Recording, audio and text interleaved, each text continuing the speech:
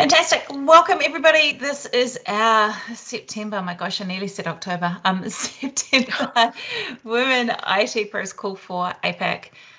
Jess and I have been noticing a lot of people getting particularly tired towards the end of the year. So our topic this month of burnout and mental health in the workforce is pretty timely at the moment for a lot of people, I think.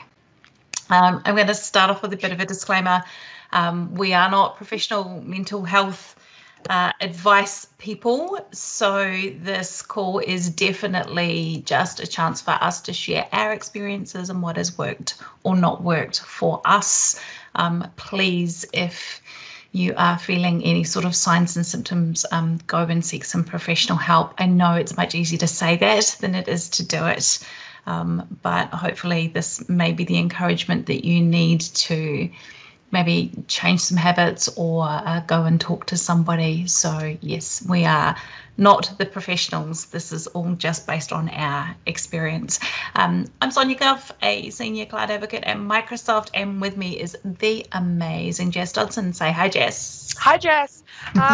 So yes, Jess Dodson, senior customer engineer with Microsoft. I have just chucked into the chat as well some phone numbers for Australia and New Zealand around some of the help services that you can get if you are experiencing any distress at the moment, or you're thinking you do need to have a chat to someone. By all means, reach out to us. We love chatting to people, but if you think you do need to have a chat to someone and delve into it a little bit deeper, there's some numbers there that you can give a call if you need to reach out.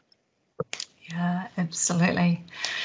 So this conversation this month is completely unscripted. We have no slides, we have no talking points. We're just going to sit here and have a bit of a chat and see where it leads us. Please jump into the meeting chat if you'd like to share your experience or ask a question. Also, you are more than welcome to come off mute and turn your camera on if you feel comfortable doing so, but we will address questions in the chat as well. So we're not doing a Q&A at the end. Feel free to jump in whenever. So Jess, end of September, we have 3 months left in the year. Can you believe that? Oh, it's terrifying. So my calendar looks absolutely disgusting. I have a single week free. I probably shouldn't advertise that to my customers. I have 1 week free in December at the moment, and that's it. That's literally all I've got left. So I'm jam-packed, and I think a lot of people are feeling the same. They've got so much they want to try and get done before the end of the year. We've got this uncertainty of COVID, I hate saying it, but we've got the uncertainty of that looming over us, the possibility of going into snap lockdowns. We've got people who are currently in lockdowns in ACT and New South Wales and Victoria. I think a lot of people are feeling a little bit on edge because it is very uncertain at the moment, and we don't deal very well with uncertainty. We're not good at that. Yeah, I think you hit the nail on the head there. And it's funny because on one hand, the uncertainty is hard, but on the other hand, I was saying to my manager that I find sometimes from a mental health perspective that I can get bored if I'm doing the same kind of work for too long, and I need a bit of variety. And I think that's a little bit different. Like when it's uncertainty over circumstances in terms of the things that you're going to be able to do. We had a lot of uncertainty leading up to the start of the school holidays here, where every day we needed to check and make sure whether or not our planned family holiday was going to go ahead. Now, we planned a holiday within our state to help reduce any risk of border closures. However, we still managed to get caught up in a positive COVID case that went through Brisbane Airport that meant that while we were on holiday, we had to go and get COVID tests and quarantine until we got our negative results through. And we were literally about 30 minutes and one other shop away from being a close contact of a positive case that would have seen us having to do a mandatory 14-day quarantine of isolation. So that's how uncertain, and how quickly life can change at the moment on a dime in terms of having a lot of restrictions on you that just completely change your plans. And, that is the current state of our world right now. Whether or not that's going to change in the future with vaccination rates going up, who knows? But I get the feeling that a lot of people, as much as we're starting to talk about what the future could look like, what's Christmas going to be like, when are we going to going to be able to travel overseas again. We're still very much in survival mode of just literally living 24 hours at a time to see what the impact is going to be on the next weekend that's coming up, for example. And I think for a lot of people, I got asked a question recently, is why does everything feel so heavy? And I don't think it's that everything is heavy. I think it is literally that straw that broke the camel's back. It's not that everything is heavy. It's that there's just so much that we're carrying right now, and we've been carrying for such a long time that we forget we've been doing this for nearly 2 years. We're coming up to nearly 2 years of COVID restrictions and lockdowns and border closures, and it's very wearing on people's mental health, and it particularly for those who are somewhat extroverted and may want to be around other people, being locked in and being sort of segregated away from others is really, really tough. So trying to find ways to still keep in contact with people and ensuring that you do have, and I say it all the time, having a tribe of people that you can talk to, that you can be around and vent, and who are going to listen and they're not going to judge you, is so important. And I think a lot of people might be missing that at the moment because their workplace used to be that and they don't have that at the moment. Yeah, and we didn't intend to turn this into the COVID edition talk, but it is extremely relevant right now. And it's interesting to see how some things have changed, but some things very much have stayed the same. So I did a talk about burnout a couple of years ago now, and having that tribe of people that well enough to have these open and honest conversations with, and more importantly, the people who know you well enough to see the changes in your behavior or to notice when you're not as chatty amongst that group as you used to be, and they check in on you. That always was important, and we've just kind of seen things like that magnify and increase in terms of how important they are right now. I've done this remote role for Microsoft for the last 3 years, and so it's interesting because when I tell people that I work from Microsoft but I do a role remotely from home, they're like, oh, is that because of COVID? I'm like, no, this role for me has always been remote, but it's totally different in the COVID era because I used to see my team at least 3 or 4 times a year in person at various places around the world. Of course, none of that's happening. I haven't seen my manager in 2 years now, and it's tough. I'm the person who likes to be on stage when I'm talking and explaining technical concepts and I'm connecting with people, and I love that. I really do miss it, but I am also the person who escapes back to my hotel room and recharges, or gets off stage and then hides in the bathroom for half an hour because I just need to. Conferences are busy and noisy and full of people and so many conversations, and I love it in the moment, and then I just go, oh my gosh, my battery's I need to go and hide. I need to hide and recharge. But I even miss that. And so there is kind of this myth that, COVID's easy for the introverts because they just get to stay home and isn't that the life they always wanted to? And I'm like, damn it, no, I'm actually missing the contact that I used to have with people. And it's funny, I was actually having a chat to somebody about that, in that the way a lot of people used to interact has changed very much, and I've found that my extroversion has been dimmed by being at home, and I actually do get social anxiety with going and thinking that I'm going to have to be around large groups of people. And an example of this was a work function that was last week. I was going to attend, I was ready to attend, and then the day came and I couldn't leave the house. No. Literally couldn't leave the house. And I think it comes down to where it has, and I hate the phrase, the new normal. And this has become that new normal, that we are very much in our own little silos. And I don't know how long it's going to be that way. And I think no one knows how long it's going to be that way. And trying to find new ways to deal with that, and new ways to deal with how our mental health is going, and trying to come out of our bubbles and sharing again with other people. I think that's going to be really tough. Yeah, I don't disagree. And all of the things that we put in place in the early days, the water cooler meetings and the social channels and teams and all the rest of it, people are just tired of that. Like we're all done. Dare I say it, talking to a video camera, but we're all done with social connections. And as you said, being in the industry for us is quite strange because we got busier than ever.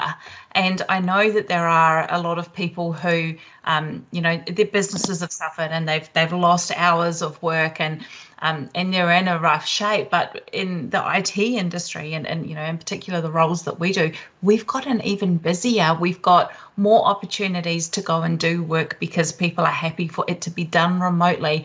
And so we're now kind of balancing that, as well. You said that you've got a really full calendar for the rest of the year. So how are you managing the demands of working? Balance? What balance? Mental health?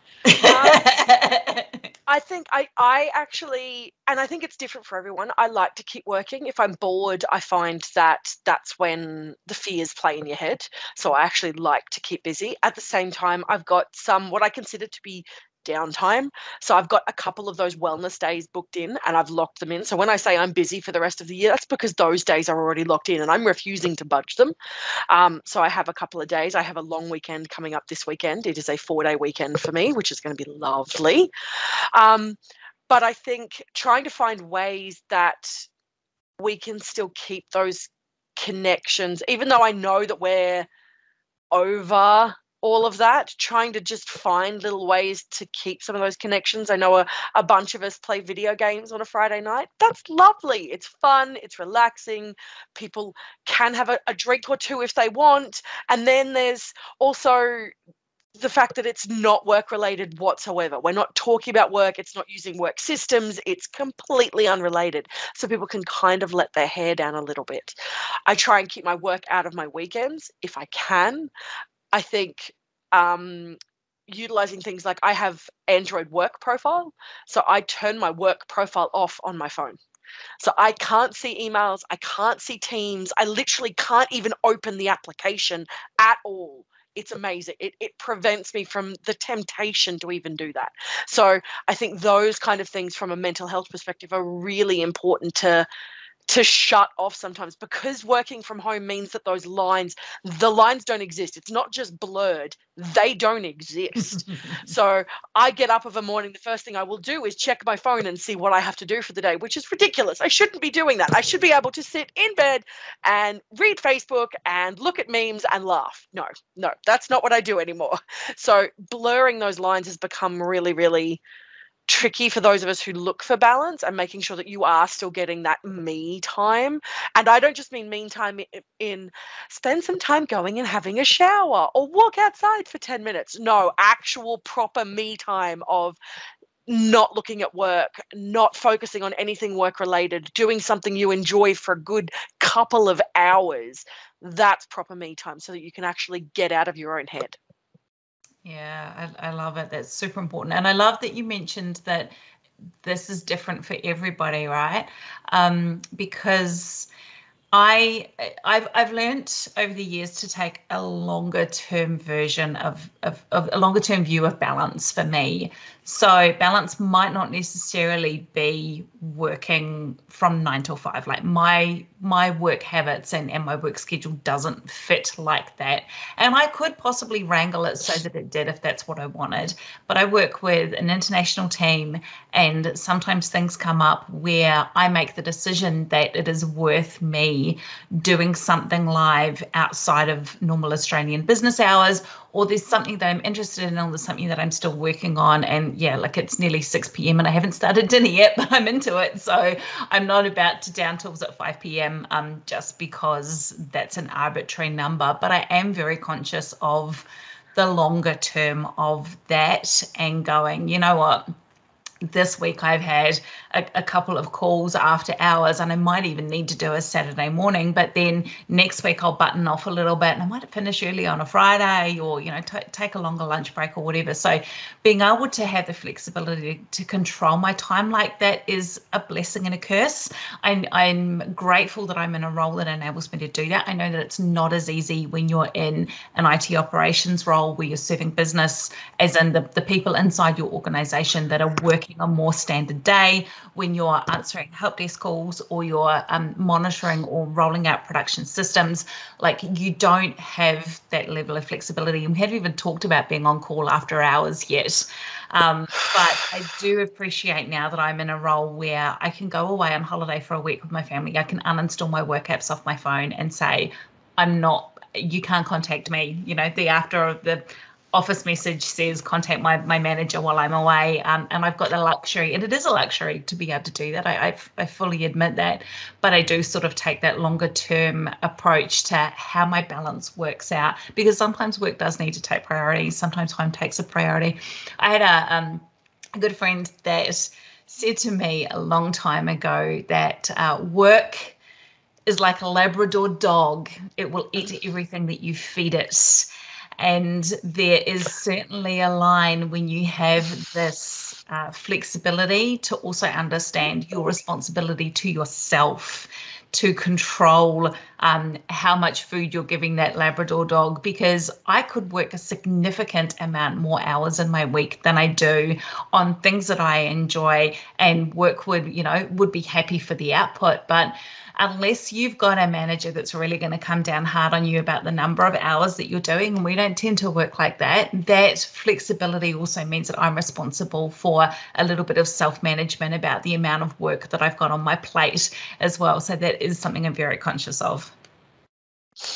And I like the way that you said, like, you've got that flexibility and you have the ability to turn things off and point things to your manager, and having a supportive manager is really important. And I know a number of people who they have come and joined Microsoft and they now have a supportive manager, and for them it is the first supportive manager they have ever had, and it is a real mental shift to get into the behavior of, no, my manager has my back.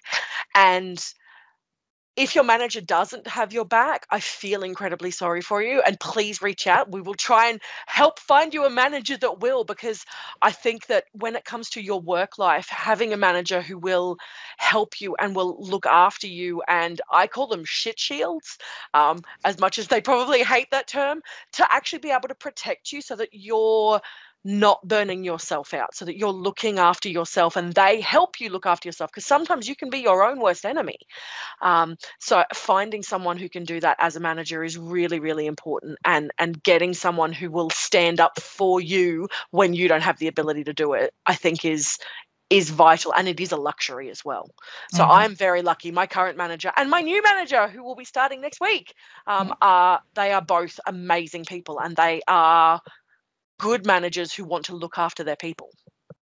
And I don't know if we've got any other people managers on the call. I've managed staff before. I've managed a team of over 20 people in 4 different locations.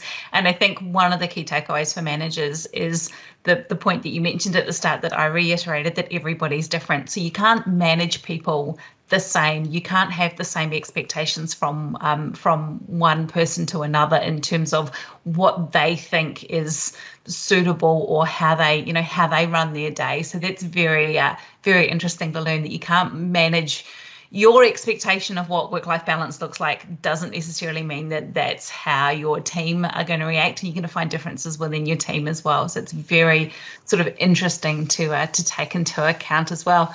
Now, we've spoken a lot so far about volume of work and the amount of hours that you've done, but another interesting aspect to burnout and managing your mental health and your general happiness with work are some other factors as well, and they include things like whether or not you are strongly driven by feeling that the work you're doing is important and it's making a difference, whether or not you're being listened to, and whether or not the ideas that you bring forward are being respected and thought through and action. And that doesn't necessarily mean that everything that you raise is going to create an amazing amount of change in your workforce, and all your ideas are going to be implemented, but just literally feeling like you're not talking to a brick wall all the time.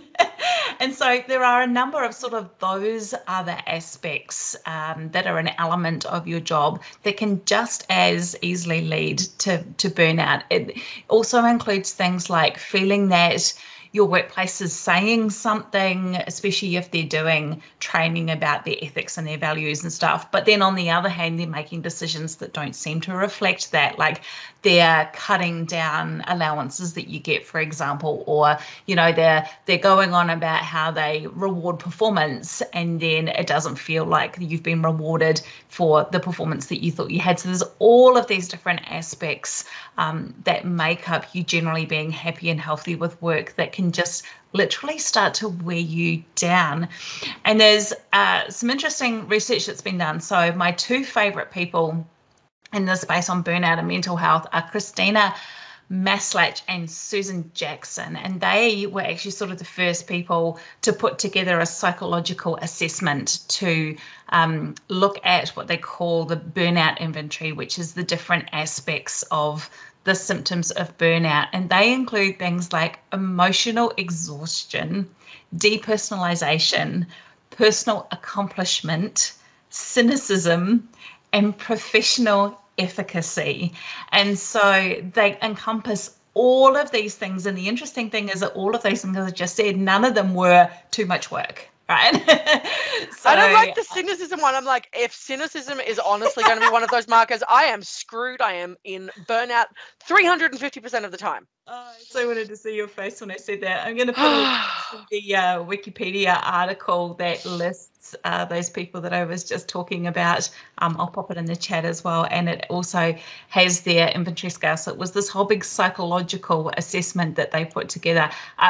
The further you go down the rabbit hole with actually researching this topic, the more amazing it is. You know, it can come out in symptoms like really this. I love the depersonalization one, because that's kind of where I got to with my own personal burnout story, where I literally felt like I was walking through a movie where there was sort of no real attachment. I was just going through the motions. Nothing was interesting or exciting.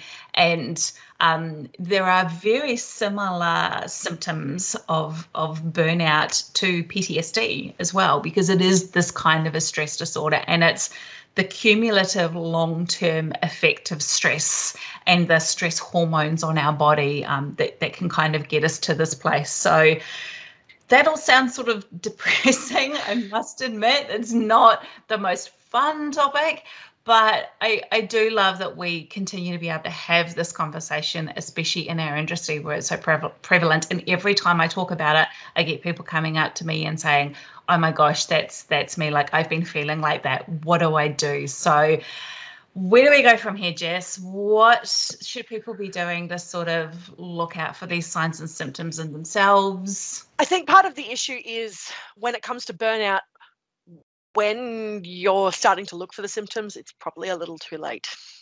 So I would say that doing check-ins regularly with yourself to work out, are you happy? Do you like what you're doing? Do you like where you're working? Are you happy in life in general is really important. It's something we really don't do all that often. And making sure that you are keeping tabs on what you consider to be important to you, because that shifts over time. So I know for me, I definitely experienced extensive burnout in my last job.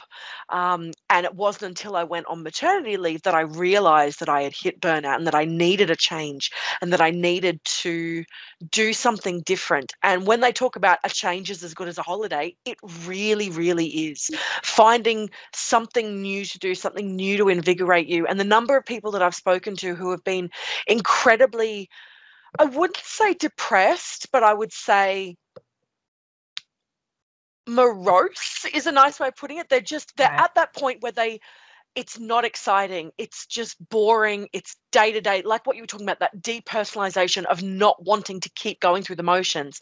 At that point, a change can really make a difference, be that a change in changing jobs, changing roles internally, looking at doing something different in your own personal life to try and, because I mean, a lot of the time we talk about, if you're bored with your job, just get a new job.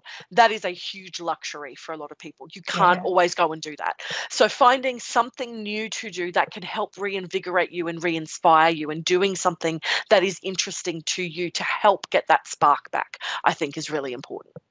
Yeah, absolutely. Great. I love it. And look, on a personal level, there are a few little changes that I like to implement in my own work.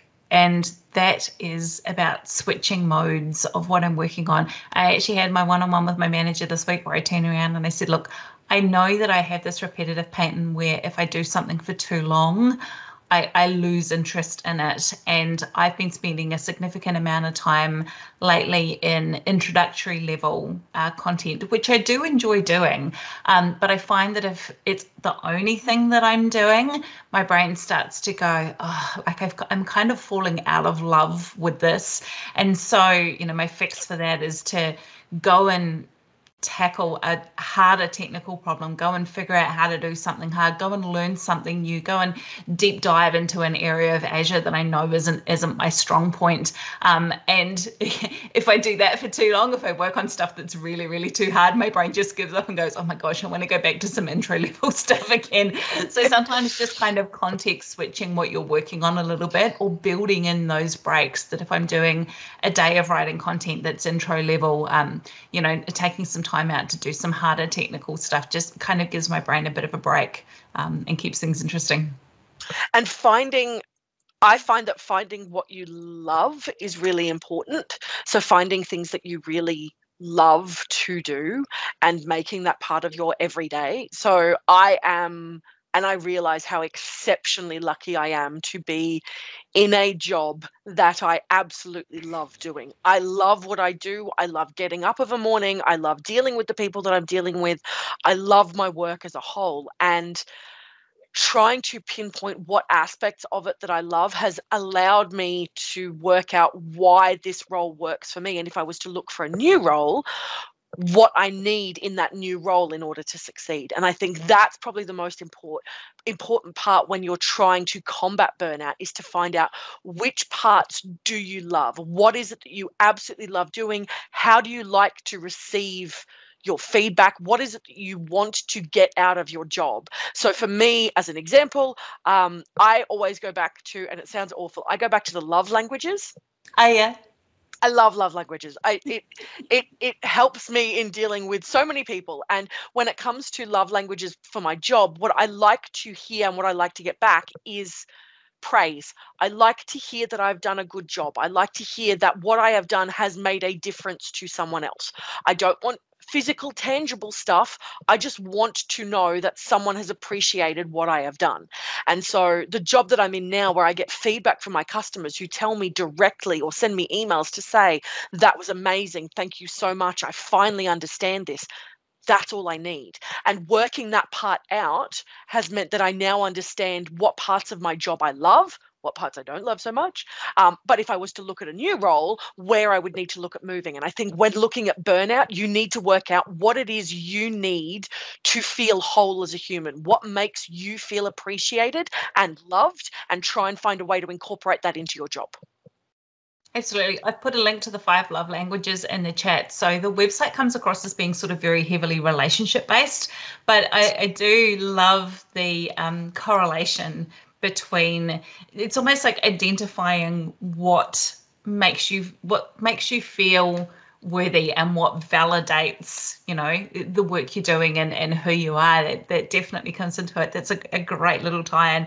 There's a lot of talk in the chat too about hobbies, so it's great to see Lego has come up. I know there's a lot of people in the industry that are big Lego fans. We won't ask Jess about Lego because we will not get off the call for the rest of the day. I am in the process of building right now. Oh, yeah. The Hogwarts one with the owl, yeah? Yeah. So I'm doing it in little bits. I want to make it stretch, mainly because tomorrow the guitars come out, and that's what I'm getting next. Oh, fantastic. That's really cool. I bought myself a new Canon digital SLR camera at the start of the pandemic, actually, I think, when I started to do more video stuff and I wanted a better quality web camera, under the premise that I was going to get back into photography, because I had a digital SLR camera a long time ago when they sort of first came out.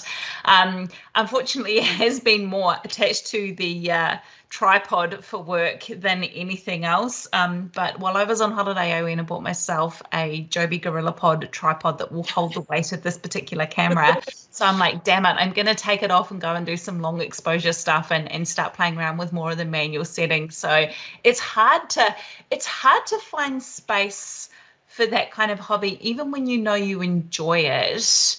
But in amongst work and kids and housework and groceries and the repetitiveness of every week, like to actually carve out the time to go and do stuff like that, it's tough, I will tell you, but super important for giving our brains a break. And I think that's the big thing. It's, I think for a lot of us looking at our lives at the moment, it is scheduled back to back. I don't know about you, but I literally have 15 minutes to eat lunch today between 12:45 and 1 for my next meeting. So it's making sure that you are carving out time to enjoy the things that you love doing, and actually like putting that in a calendar if necessary and saying, this is the time where I am going to do the thing that I enjoy doing. Doesn't have to be specified in there, but saying, this is my time, no one else can touch it. And I know a number of people who have that early in the morning before they get up. I know if they're anything like me and have small children, your early mornings are screwed. So you usually end up doing it sort of later in the afternoon or evening before the small humans either get home or after they've gone to bed. At least that's what I end up doing. So it's trying to make sure that you are taking time for yourself. And tied to that, I think not just the burnout side, but also the mental health side, making sure that you're aware of your own limitations and that if you need to ask for help, you ask for help, that it's not a sign of weakness to ask for help. We have so many different systems available, particularly here in Australia, for us to be able to reach out and speak to people. We've got mental health treatment plans that are available if you speak to your GP that can then give you some subsidised mental health facilities to help you if you need them. And I am big on utilising that. I will put my hand in the air and say, I have a mental health treatment plan. I see a psychologist. I am on medication, because I need to be, and it has made me a better person. And there is no shame in that whatsoever. You do what you need to do in order to get better. And if we get sick, we take medication for it, and it's no different to your brain being sick. So if you can't produce your own serotonin, store-bought is totally fine. Look, it's the easiest thing to say and the hardest thing to do, right? When I was going through my worst times with burnout, the last thing I wanted to do was talk to anybody. And if anybody asked me if I was okay, I'd tell them I was fine, because I really did not want to have a conversation about it. And it took something pretty serious for me to actually turn around and go, and someone to say, yeah, you're taking a break because you're really not functioning anymore. I didn't want to talk about it. I'm a lot better at talking about it now. I think going back to the tribe and the relationship with your manager, I've got the kind of manager now where we can have that conversation every week about how I'm feeling. And you know, that is just priceless, absolutely priceless in your work environment. But yeah, it's not easy. It's the most courageous thing in the world when you're in that mode to actually verbalize it to somebody else. I'm a big fan of a guy called Mitch Wallace, who used to work for Microsoft, who has started up an amazing resource called Heart on My Sleeve. I'll find a link and drop that in the chat as well, which is all about encouraging people to speak up and taking a pledge that they will reach out and ask for help when they're not feeling their best. And I think when you get to the point where you want to reach out or you feel like you need to reach out or you don't want to reach out, I think it can be really beneficial to reach out to somebody and say, hey, is this normal? And getting the validation back from someone to say, that isn't normal. You need to speak to somebody, or no, you shouldn't be feeling that way, or no, I don't think that's normal. So having those kind of conversations with people that you love and that you trust is really important, and it can make a difference. We don't want to see the people that we love and that we're friends with in pain or suffering. We want them to be their best selves. And sometimes that means having some of those tough conversations. So being open to having those tough conversations, if you've got the spoons for it, to be able to guide them and push them in the right direction to get that help. Absolutely. And look, you mentioned about the spoons. I am better now at saying no to things than I used to be, and that's both in my personal life and in my work life. And I can you teach me? Look, I'm still a work in progress. I don't think I'm ever going to nail it completely, but I'm getting better at it. My manager and I celebrate. I send him a message and I go, I said no to something. And like we celebrate every time I tell my manager that I said no to something. And it's all because I do have a degree of flexibility, but I do get an enormous number of requests to participate in things. And I only have a limited amount of time. Like, I'm a human being and my time is a finite resource. And I hate to feel like I'm the person that's sort of picking and choosing what I do. But honestly, there are only so many hours in my day. And I have to make sure that the work that I'm doing is effective and impactful. And it's really channeled in the right direction. So that does mean that I can't say no. I can't say yes to everything. The challenge is that I was really good at saying yes based on my capability. So if somebody asked if I could do something, I'd take a look at it and I'd think, am I capable of doing that thing? Do I know the topic? Do I know the audience? Is this something that I am capable of doing? What I've learned is I need to frame those kinds of things based on my capacity. Do I have the capacity to take this on in the time frame that they need it, based on what else I've said yes to, looking at my calendar? And not all the work I do is in nice little appointments in my calendar either. So I do need to balance the rocks in the jar. I need to go through that analogy of making sure that if I've got some pretty big important rocks in the jar that I'm working on, and that might be major conferences like Ignite, or it might be deliverables for customers or live presentations that I have to do, I can fit in some other smaller stuff. I can fit in a couple of blog posts or, some feedback to a product group or some other bits and pieces of work, and that's okay. But there is a limit. Like, my jar is a finite size, and so I can't go saying yes to everything without something else suffering. So I'm getting better at evaluating those requests and saying, I don't have the capacity right now, and then either putting it off to somebody else, telling them I'm sorry, but they're going to have to find someone else, or seeing whether or not it is something that really is that time bound, and could we reschedule it for the next month or the month after, depending. So it's not easy. I am a people pleaser. I hate to be the one who says no when somebody asks me. I am 100% the same, and it is really hard to learn to say no. But I think having an up-to-date calendar, spending time on working out exactly what your capacity is and how many hours you have in the day, and working out what you can and can't commit to is so important, so that you don't overcommit. Because once you start overcommitting and you start saying yes to everything, people will come to rely on you to say yes. And that's when burnout happens, because you end up being the yes person. You end up being the one everyone goes to because you never say no. So we've had conversations about this before, right? Where we both turned around and got, I think I've said yes to a few too many things and now I'm drowning. Yeah, and it's usually right before our Women IT Pros call, and we're like, how did this come around so fast? Don't ask me how we're at the end of September already, I tell you. I have no idea. I have no idea. Yeah, Lisa, we haven't even started talking about multiple time zones yet. My colleagues are spread. I have one colleague in Australia. I have colleagues in the UK. I have colleagues in the US. I have colleagues in Europe, all on my immediate team. And so time zones, oh my gosh, I hate time zones. Time zones are fun. But, we split meetings. So part of my team that are in Europe and the UK will have a meeting with the US that I will then watch the recording of when I wake up in the morning. And that's on a regular basis once a week. We do some time zone meetings where we all get together at once if we're working on something big enough where we want everybody in the room at the same time.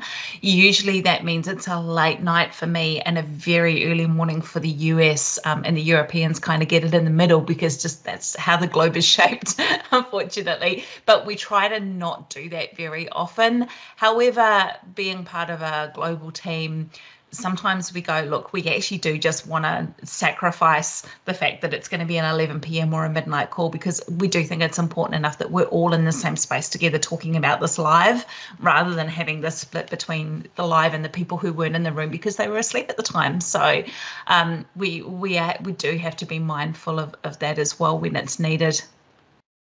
And making sure that you are preserving your own time as well, and not just trying to fit things in because you're awake. So I'm very conscious of the fact that a lot of the meetings that I get invited to come to are between sort of 5 and 7 a.m. I am 100% awake at that point in time. I am not going to be jumping into a meeting at that time, and I am very clear on when my working hours are and that I won't be joining those calls, and making and drawing those lines for yourself. Again, very much a luxury that we have the ability to do, but if you can draw them for yourself, do, so that way you can preserve some level of sanity. Else you will end up, if you're working in a multinational org, you will end up in meetings all over the place. Yeah, and there's a conversation in the chat at the moment about, when you're in a position where you're in a workplace that doesn't respect that, and it's basically their way or the highway. And I know that we say to people about going and looking for a new job, and how, again, so much easier to say rather than do, right? Not always having the luxury of being able to move. That is the hardest thing. Ultimately, I know that you were in a tough role for a long time, and you are now on the other side of that, where you can see the benefit of moving to a different organization. But that's not the kind of thing that happens overnight. I'm having some interesting conversations with people at the moment in various parts of the industry who aren't particularly happy where they are, and they don't feel like they can go out and announce on social media that they're looking for a job, because that's not a good look to your current employer. So I'm sort of just encouraging them to reach out to their networks of people that they have a relationship with through different vendors or industry groups or whatever, and just start conversations with people you're already connected to say that you would be interested in looking at other options. Because I think we just assume that people are happy in their jobs, that they're not looking for other opportunities. And so if we hear something that comes up on the grapevine, we wouldn't necessarily think to connect an opportunity with somebody that we know, unless we know that that person that we know is in a position where they're looking. So sometimes there certainly is value in just reaching out to the people that you've got those existing relationships with in terms of conversations in the industry, to say, hey, if you know of anything that's going, this is the kind of thing I'm looking for, and I'd appreciate an intro. So it certainly doesn't hurt. I don't think that anybody would see that as an intrusion. Certainly if, and I was saying this to somebody the other day, there's a big difference to me between someone that I've already had a conversation with saying, I would be open to a new role. This is the kind of thing I'm looking for. Could you keep me in mind? And I'll say absolutely, as opposed to a random person that I've never met before on the internet that messages me and says, can you get me a job at Microsoft? Like, that is a completely different scenario. It's hilarious you mentioned that, actually, because I literally got pinged on LinkedIn by someone I have never worked with, I've never spoken to, who added me on LinkedIn and said, I'm applying for these roles inside of Microsoft. Can you give me a referral? And I'm like, no, that's not how this works. I am not going to refer someone unless I have either worked with you or known you for an extensive period of time and know how you operate, because my integrity is on the line. So no. But I think having that group of people that you can speak to say, I am interested in looking for a new job, or even having that group of people who can help validate your skills. Because as Tanya said, sometimes you don't feel like your skills are worth it. Like when you're in that rut, you don't feel like you can go for another job. And you can have those people who are like, no, you're being silly. You are 100% worth more than what you're being paid now. You're not appreciated. You need to go somewhere else. Here's some roles. So I am conscious of the time, but I'm going to wrap up with something that we haven't spoken about on this call yet, that is also on my radar at the moment for keeping my mental health in check, and that is exercise. Like that horrible word that starts with an E. And the only reason I say it is because I find a direct correlation between my lack of exercise and my mental health. So if I'm getting to a stage where I'm feeling overwhelmed or disconnected or feeling like things are a bit of a grind, I go back to my Fitbit and I see how many times I've logged exercise in the past week or 2 weeks, and it will be completely sad. And so for me, I need to push myself to get out of bed in the morning and take the dog for a walk, or to jump on the rowing machine, or to do something. And it doesn't happen every day. I think my target at the moment is 3 days a week, right? If I can hit 3 days a week, I'm happy. More than that is great.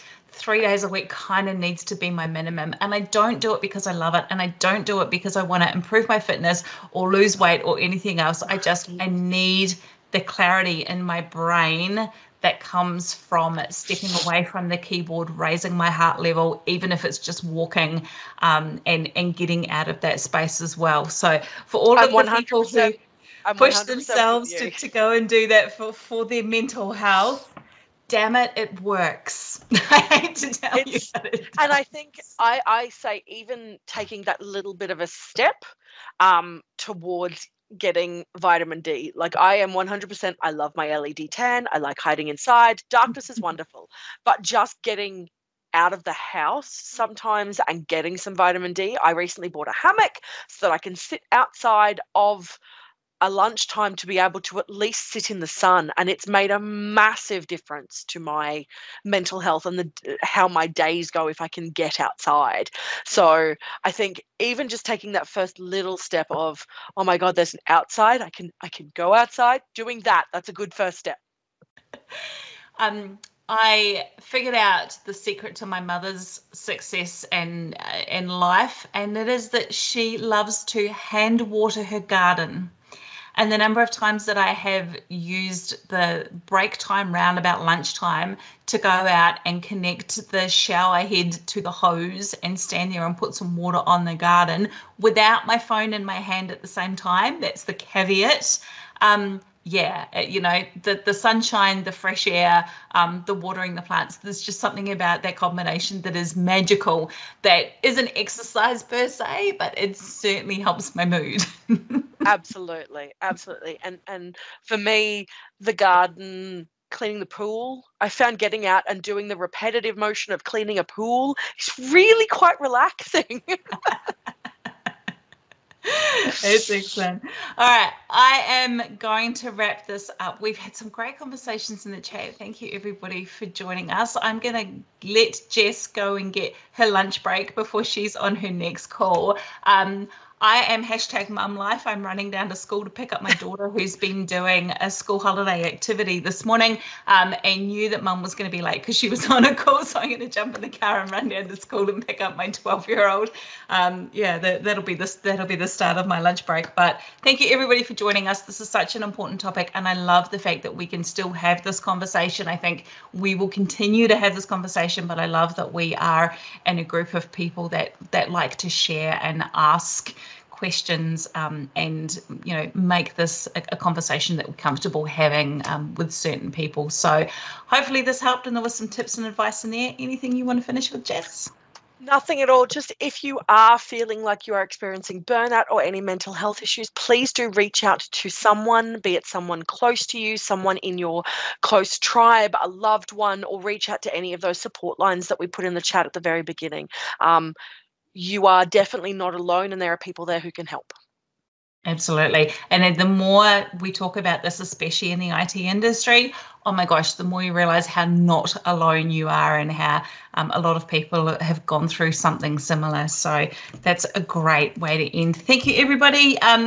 Two quick notices. Microsoft Ignite is coming up at the beginning of November, so we'll plug that again in the October call, but that is the 2nd to the 4th of November US time. I'll drop a link in the chat. And then next month's call for October, Simone is going to do a session for us on Azure Lighthouse, which is one of my favorite topics. We'll go back and do a technical one again about how you can use that to manage multiple different Azure environments. So that'll be Thursday, the 28th of October as our next call, and I'll get the details for that up on Eventbrite probably next week. Or VMworld. Lisa's just mentioned VMworld is next week. Excellent. Ooh, exciting. Yeah, VMworld's pretty cool as well. So a little bit going on between now and the next couple of months. So take care, enjoy it, and we'll catch you next month. See you next month.